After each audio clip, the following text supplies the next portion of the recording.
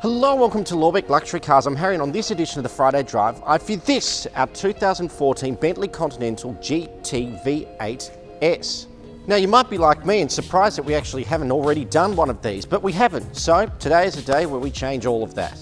Now you will have already noticed that this particular example is finished in the very eye-catching St James red with contrast 20-inch gloss black alloy wheels. And then stepping inside the car, you've got beluga luxury leather seats and grand black piano trims.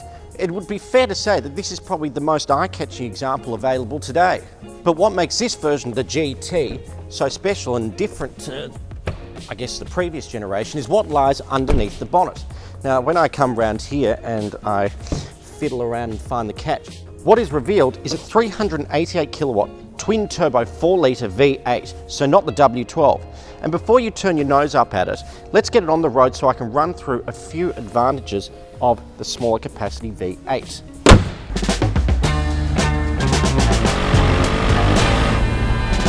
First things first, and inside is typical Bentley Continental GT.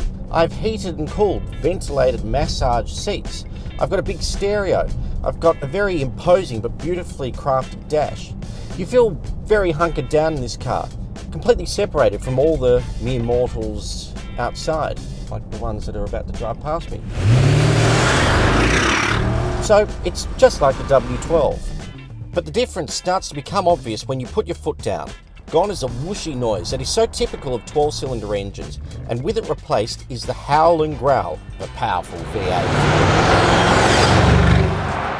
And because the engine is so much smaller, it's far lighter in the front end, which makes the handling far more balanced and predictable.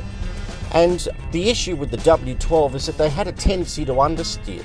And without the inertia of that W12, the handling is far more neutral, which is a good thing. And you don't need to be worried that losing 2 litres and 4 cylinders means no go, because there is only 35 kilowatts of power and 20 newton meters of torque between this and the W12. And the V8 is only 0.1 seconds slower to 100 than the W12 and about 30% more efficient, and of course cheaper to maintain. So really, there is no drawback. So look, if you're in the market for the best looking, best option, best spec Bentley Continental GT V8S for sale in Australia today, come down to Lorbeck Luxury Cars and buy our superb example with just a shade over 51,000 kilometres from new.